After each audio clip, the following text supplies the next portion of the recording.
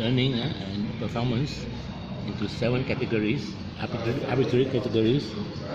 The first of which is, let's say, psychological block. If the kid was told from young that English is foreign language to her, to her family, and she should not learn English, then she will have a limitation thrown into her mindset. Then when she comes across words in English, she will hold back, right? Not let go and learn to a maximum capacity. So we can overcome that with our techniques of tapping, which is called energy psychology. That is psychological block. Emotional block, one of the biggest blocks in most of people's lives. You get emotional.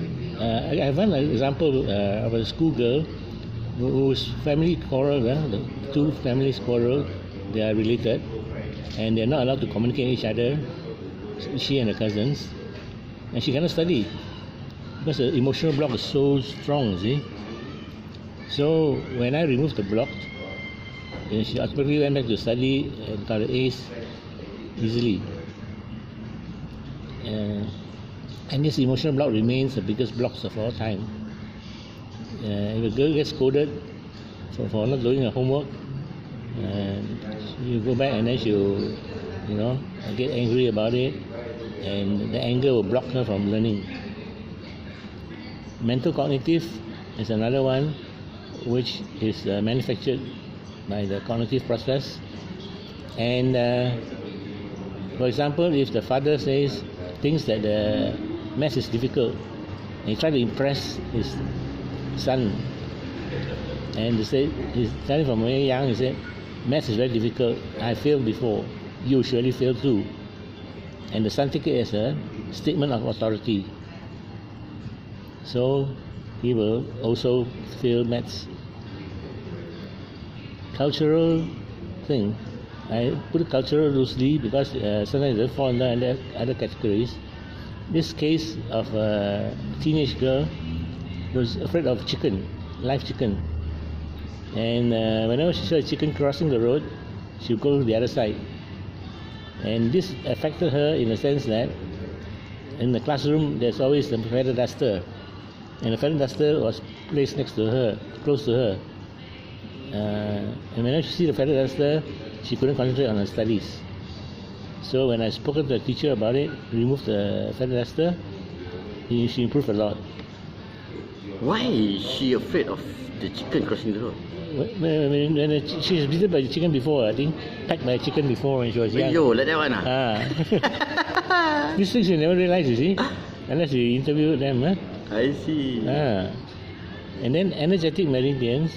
This is in traditional Chinese medicine and Indian medicine. There are things called meridians running around. And they are filled with energy. And each of their stop is like a train station. If one train station doesn't pass on to the next station, then it gets jammed. And we noticed that there are a lot of children's meridians are jammed. Where to design.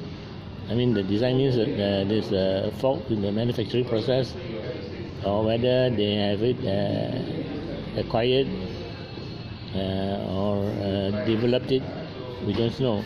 But there are blockages along the way, which unless you clear it, it will block the performance. Things like, even I've seen little boys who cannot write a full sentence because somewhere along the line they got a block, and they cannot continue with the sentence. Neurological is similar, but it affects the nerves more than the meridians. The different system. Oh, the meridian is not nerve, it's something else. No, different system, yes. Meridian is a system by itself. You see? So there are 300 over points and meridians in the body. Neurological is from the nerve system, autonomic nervous system, and that, if it is overloaded, it can cause a lot of nervous problem. And then expressivity block is like expression. A person having stuttering things like that, stammer, can be healed quite easily within 3 sessions if you know how. That's because the meridian flow, the energy flow of along the meridians are blocked again.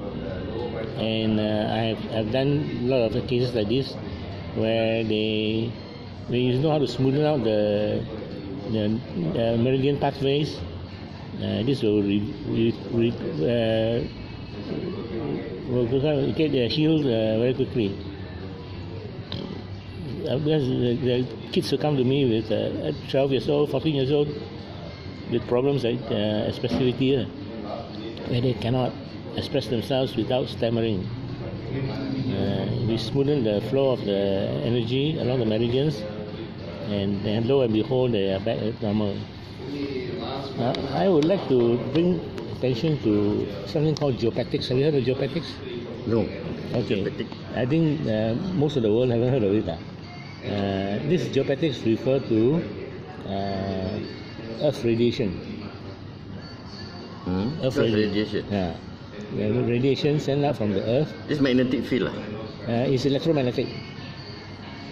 Not the compass magnetic field one. Yeah, there's not just a magnetic side, there is electromagnetic. It's got both frequencies. Okay, and it has done more damage than people realize. I gave a talk a few months back called "Sleeping with the Enemy," because we are actually sleeping with next to the enemy, which is the radiation. It runs 2 sets of the big ones around the world are 45 and just 45 degree and 90 degree to the north. They are about 1 meter apart from these parallel lines, 1 meter spacing, and they occur all over the world. Now I'm going to show you to prove to you it exists. And what it does is, if it exists and it cross line, and you happen to sleep on the cross line, let's say the head here, and sleep on the cross line, well, this will mark the spot where the person is going to have cancer of the brain. Wow. You know, but under circumstances. What are the circumstances that I can predict? For example, a gentleman who slept over his groin area, over the cross, for at least 2 years, sleeping there, and 2 years before he was diagnosed with the cancer, prostate cancer, 2 years before diagnosed, he was got a traumatic event which kick off the critical illness. What kind of dramatic event? It could be like death of a family member. I see. Something very traumatic to his life. And that will usually kick off the point where the critical illness starts. And it continues to last at least with an overarching stress. That means general lifestyle is stress.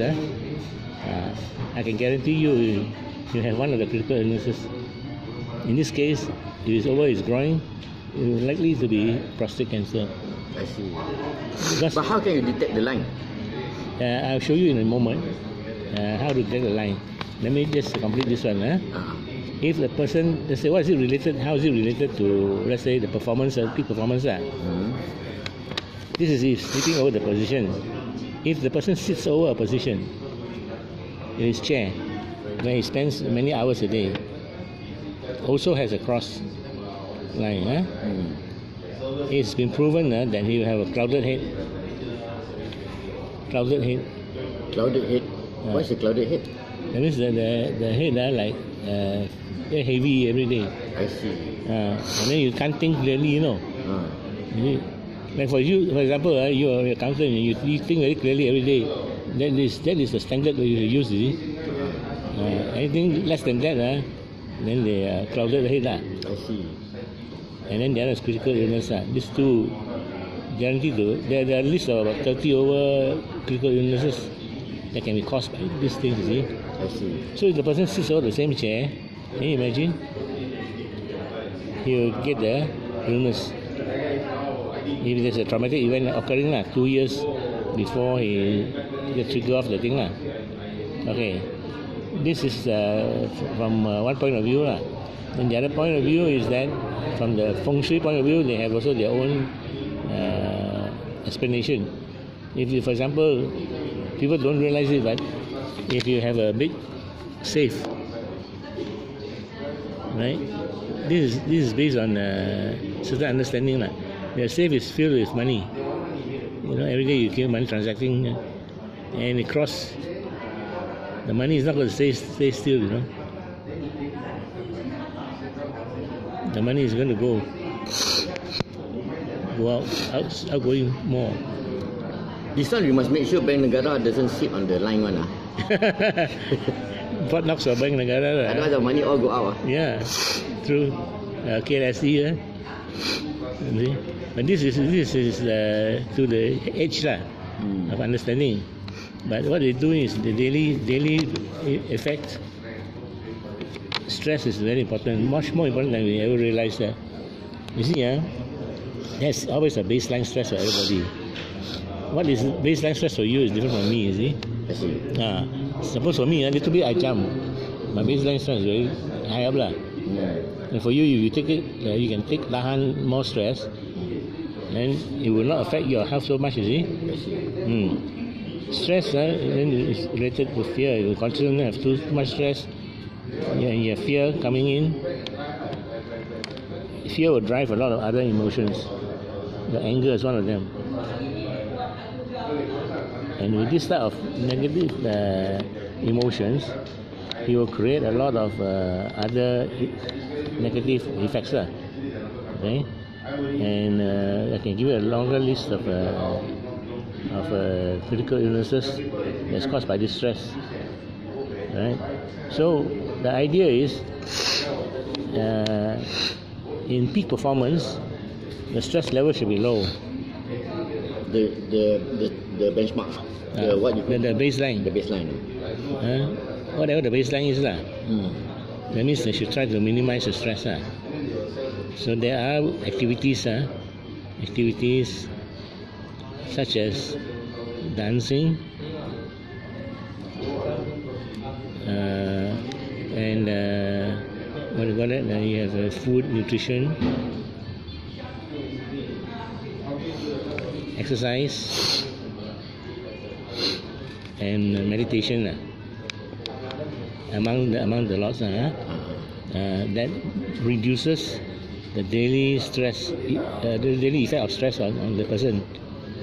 So first, we identify the blockages, reduce it. Identify the stress factors, reduce it, and keep it low all the time. And then have how to handle the stress.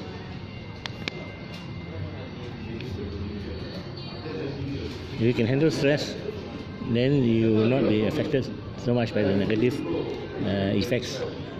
Right?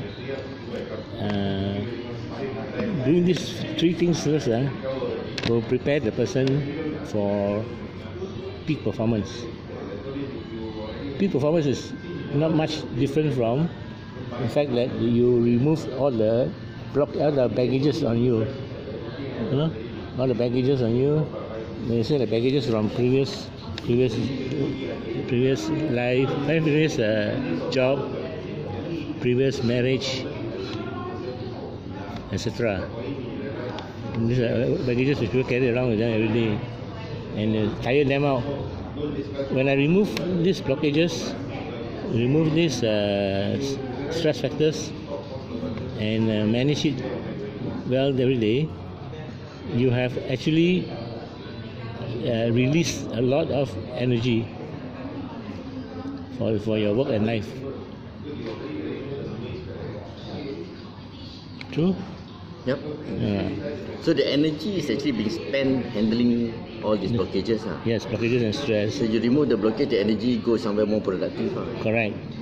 And in channel daily like that, you can do things like myself wake up in the middle of the night and start writing articles regularly, you know. At the age of 70, I can jump out of bed. There's something already, you see. So, so it's not just simply like input something into the body and the mind and it becomes Superman. Must first remove those things that halang, that blocks, obstructs the body from performing well first. That's why I call it Maslow's secret.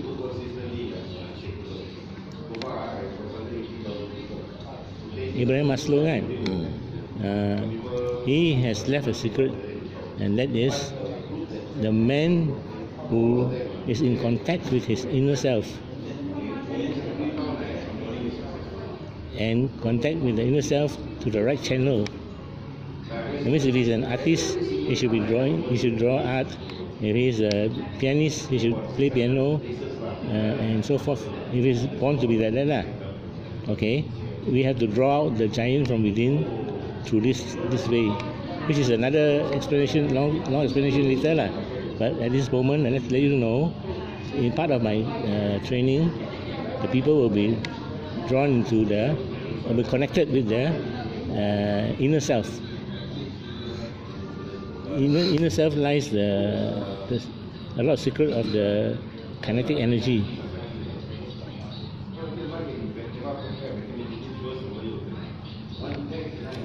Kinetic energy. Okay.